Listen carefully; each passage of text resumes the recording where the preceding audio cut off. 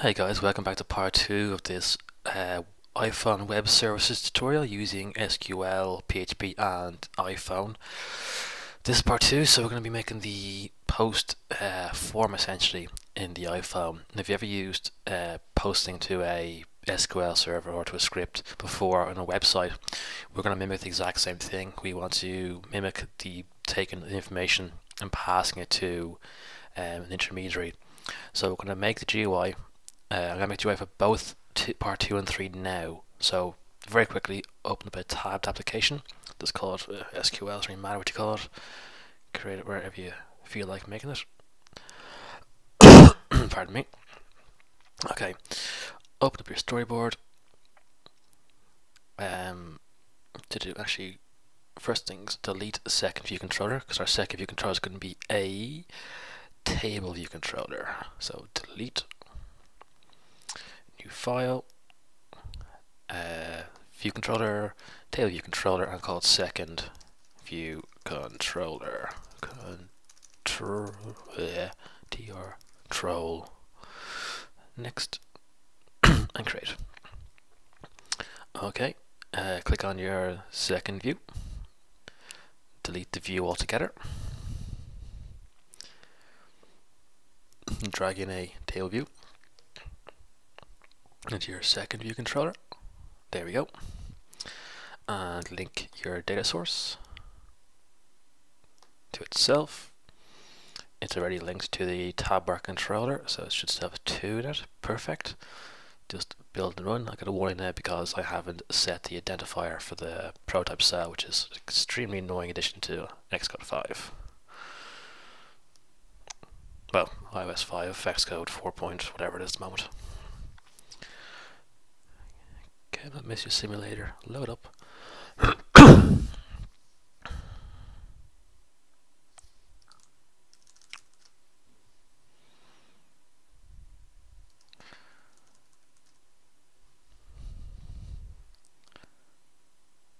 Oh, come on. I know it works. Why it taking so long? And there you go. Table view in the second view controller. Perfect. Okay, now you can kill that. We're going to do our initial setup very quickly. In your first view controller, and in the brackets that they've removed in this version, IB outlet, UI, text field, name text, IB outlet, UI text view, message text. Don't need a button, but we need an IB action. IB action, and we're going to call it post. Perfect. Okay, the reason why I'm doing this all now is because I want to set the GUI for the first bit now and not have to come back to it all later on. Okay, first view controller. Yeah, delete that and delete that. Okay. We want a text field. Drag it into the very top of your screen. A bit of room. Then you want a button, right hand button. Stick it right beside your text field. And then you want a text view, which is down below the table cells. There we go, text view. And give it a bit of room. Didn't mean to do that, but it doesn't really matter. Delete all the crap inside. Now it's going to be a white background, so you don't really see it, but it doesn't really matter. We can deal with that as we get to it. For the placeholder, just where's it gone to? Yeah, placeholder, name, call the button, post, and let's connect the suckers. Message text to the text view, name text to the text field, and post to the post button, and touch up inside. So this is essentially like our form on a website. If you've ever filled it in, or if you right clicked and checked the view source and looked at it, you'll see a post function that's taken the fields as the arguments. We're going to do the exact same thing now. First of all, we're going to set up our main things. If you've never used definition before, definitions are basically like macros. You set them up to hold information just for easier reference. And also we have to set a value to a value later on to include it in the base string, which we'll deal with later on. So define, we're going to have a k post URL, and it's going to be http://localhost /test tutorial. Was that what we called our tutorial test? Even tutorial test .php. Okay, so that's now stored. This is a variable we can use anywhere else. It's just handy to have later on. We're going to define two more. Define k name, and define k message as message. Simple. And we need one other little bit of business here. We need a ns URL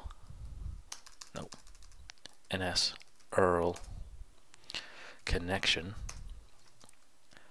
and we're going to call it post connection. Let me see, so a quick glance at my note.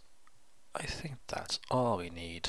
Yeah, excellent. That's pretty much our interface all set up now. As you saw there, we have two main methods here. Oh, I'm not going to use any of those just yet, or at all ever again. So let's set up our two methods. First of all, we want to set up our action. No, set up our main method first, because that's what's going to hold all our data and which our action is going to be using. So we're going to call it, why must you torment me today, void post message. I can see that naming might be a problem, it doesn't really matter. It's going to take an ns string, message, and with name, ns string name.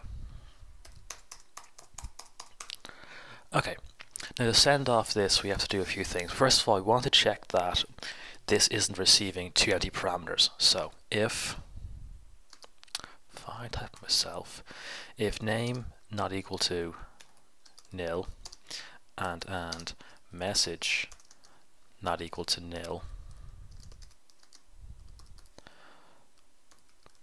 proceed. So if they try to enter a blank parameter, this won't work. So it has to have a name and a message to be sent. Okay, now we need ns immutable string.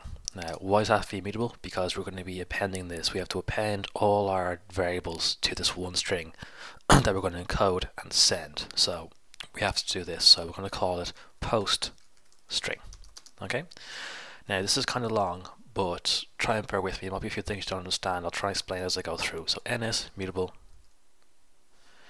string, string with string, and string k post URL. Okay, so that's the initial part of it. So that's it's going to be sending it to this URL, but we want to append things to this URL. So post string, append string, ns string, string with format. No, not string. String with format. And this way you might get a bit confused. I'm going to type it out and then come back and explain it. Question mark %@ equals %@ k post, no, k name. Okay, so you're probably wondering, oh, what the hell is this? Okay, because this is the first appending we are doing to it, we need the question mark. And well, it's like if this is equal to that. So if name, string name, is equal to name, which we've called name earlier, append it, which it is. So we're making this equal to that. Am I missing a bracket? I am. My bad. Okay, but now to append something else to it. As you can guess, post string, append string, and a string, string with format, and, no, it's at, percent even, and percent at equals percent at. Okay, message. Woohoo. Done. So that's our string essentially done. Okay, now you have to actually finish this string off by encoding it to be sent. So post string, set string, ns string, string with format. Now this is where it gets a bit interesting because I've done it wrong. I've just been following the last line, not the one I want it. So we're setting the string as post string, string by adding percentage. Blah, blah, blah. So what this is doing now is we're now encoding the string with a ns encoding. Okay, this is now going to turn this code into a formatted string for us to be able to send by post. So it's NSUT F8 string encoding, bracket and bracket. So post string is now a nice funny string for people to look at. Well, we're not going to see it, but it's what's going to be sent now. Now we have to set a request for this to work with. NS mutable request, mutable URL request even, my bad. Request equals ns mutable URL request a lock in it with URL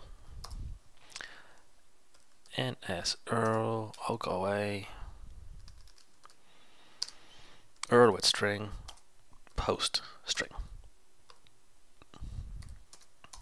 Okay, so now you have to use this request, but first of all you set this request to be something. Request set HTTP method post. So this is actually setting up the same kind of thing that's built into HTML. Post connection equals ns URL connection alloc init with request. Request is just request, delegate is self, and then we're going to add in start immediately, yes. Okay, and that is all she wrote for this. So now we have to make the IB action to use this, and we can always set a little ns log here to double check that sent, but we'll know when we check the database in 2 seconds. Okay, so now we have to set it. So let's check the time of the video. Jesus, gone way too long. Okay, this is very quickly. This is taking much longer than I expected. I'm going to set the method IB action post, I believe it's called. Oh, why do you do that? Double up sender, brackets, and so now we have to call this post message down here. So self post message, and it is with message. We had message text.text because it's a string. Then name text.text because it's a string. Don't forget those two. Then you want to, because message is going to be the second thing you fill in. We want message text resign first responder, make it go away, and message text.text equal nil. So we'll clear the text fields. Why you tell me it's nil? Go away. Supposed to be a bracket there. There is not. So the nil properties doesn't. Name text.text equals nil, and let's build and run. You warm enough there,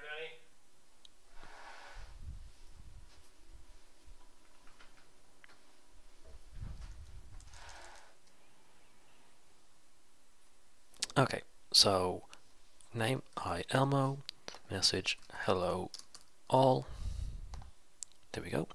And if you flick to your database and click on test DB, you'll see a button here called browse, and there you go. Okay, ID 5 because I tested this a minute ago after I made a mistake. Here should be ID maybe 1 or 2 depending on where you did the script, but there you go. You successfully posted to your database, and you can do it